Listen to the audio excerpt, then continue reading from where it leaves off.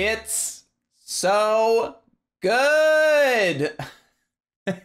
It's so good.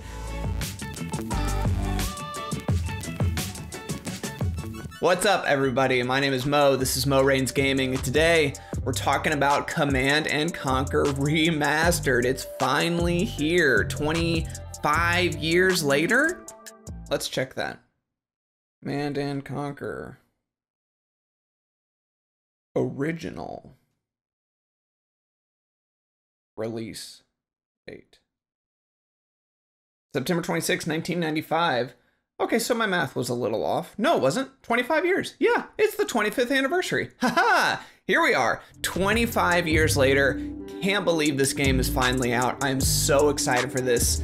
This was a game I played as a kid growing up. This was such a nostalgia trip for me. Let's jump straight into it. I was smiling ear to ear the entire time I leapt into this game. I grew up with Command & Conquer. It's not just a game that got me into the RTS genre, it got me into gaming in general.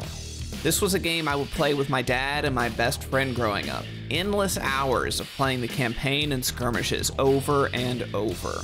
I have such fond memories of massing up absurd amounts of mammoth tanks and just rolling over the entire map. It was glorious. And now, it can be again.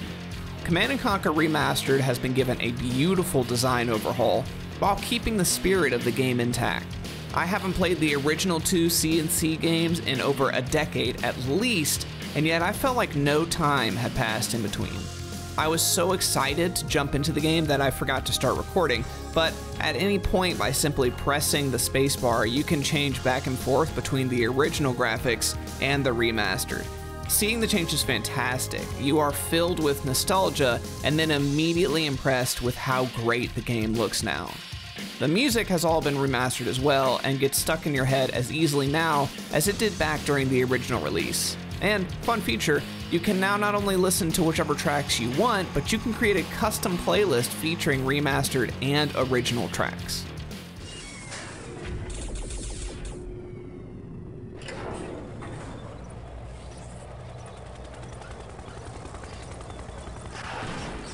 Command & Conquer is a grandfather to the RTS genre. I was all ready to write about how the mechanics haven't aged well and you'll need to approach it with forgiveness, but the more I played, the more I felt that that was inaccurate. Yeah, the pathing can be a bit suboptimal from time to time and your troops may not respond to an enemy attacking someone else right next to them without a manual order. Outside of that, however, it didn't feel as though it hadn't aged well, it just felt more demanding. The things that modern RTS games, such as StarCraft 2, have accomplished are outstanding, but with such improved AI and systems, there's less micromanagement involved. In Command & Conquer, you are very much a boots-on-the-ground commander. Your units will auto-attack in the middle of battle, but sometimes all that separates victory or defeat in a battle is your direct involvement in it. Engagements are long and drawn out, constantly going back and forth and requiring attention the entire time. It requires a ton of focus, but ultimately is some of the most rewarding strategy-based combat I have had in a long, long time. The macro management side of things hasn't changed, and I found myself appreciating it more now than when I was younger. Though there are not key bindings to select and begin production of things, always having everything on your screen via the production tab, regardless of where you are on the map, is very helpful.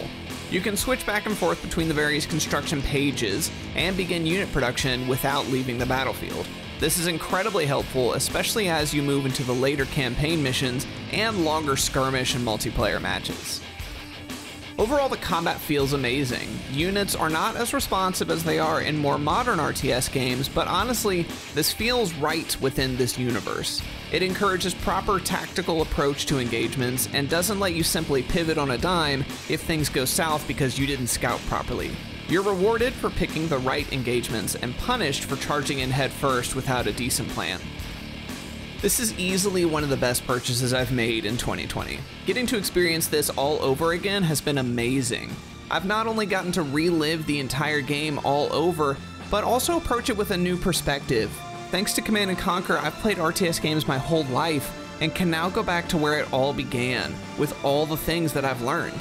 Whether you're a C&C veteran, new to the game, or new to the genre altogether, this is a must-have. Go and experience or relive the game that started it all.